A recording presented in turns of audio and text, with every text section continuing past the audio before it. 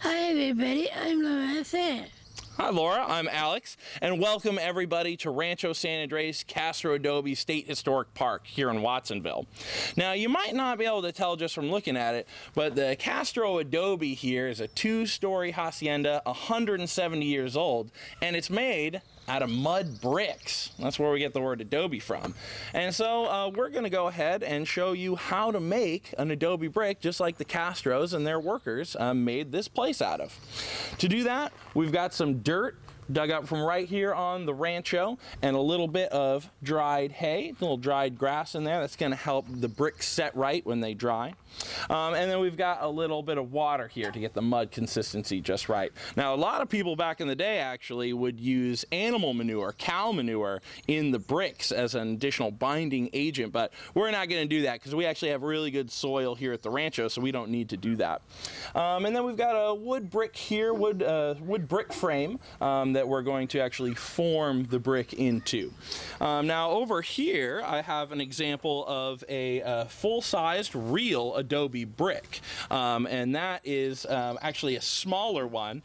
Some of the bigger ones that make up the wall are actually, this is a frame for the full-size adobe brick, so they can get quite big. Now our small ones are only going to take a day or two to dry, whereas a full-size one takes weeks. In fact, we had to do such a project when we initially, about 10 years ago, started rebuilding the adobe. We found we needed to rebuild and make new adobe bricks. Over 200 volunteers made over 2,000 adobe bricks, some this size, filling up our entire parking lot, and it took weeks to dry, but that's what we needed to really rebuild this in the right, true way, true to history.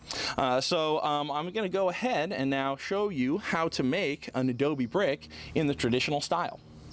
To start our adobe brick, we're going to need not just dirt, but mud. So add a little water there. Now, the best way to know you've got the right consistency is actually to make a good old-fashioned mud ball.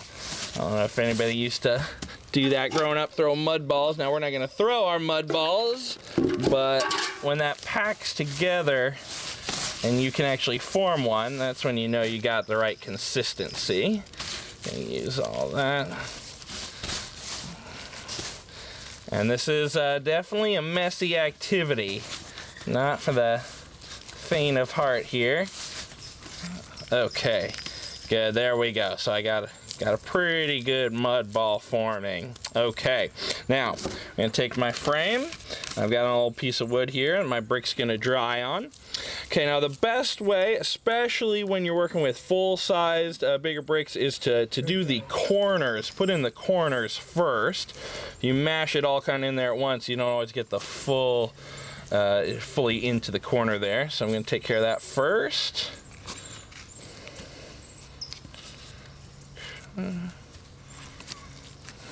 Alright, and then I'm going to get the rest in there, and I'm going to really compact it down into my frame. Okay, I got a little extra, so I'll kind of scrape off a little of the extra there. Good. Okay. Alright. Got it about as tight as I can get it. Alright, so then I'm going to remove the frame. Carefully peel off a little piece on top, and I've got my adobe brick. Now that's going to take a couple days to dry. One day in the sun, turn it over, another day in the sun, and then it's good to go. Now in 170 years the adobe's had a lot of changes, but you can still see some of the original adobe bricks used to make it, and some of the wood, mud plaster rather, under the whitewash here. So this is some of the original construction materials that the Castros and their workers built this place with 170 years ago. And here's an example of the newer adobe bricks that our volunteers made to renovate this place and to rebuild, especially after the damage from the 1989 earthquake took out a couple of the walls here. And so we had to rebuild quite a bit of it, and we had to use the original adobe bricks, but we had to make our own.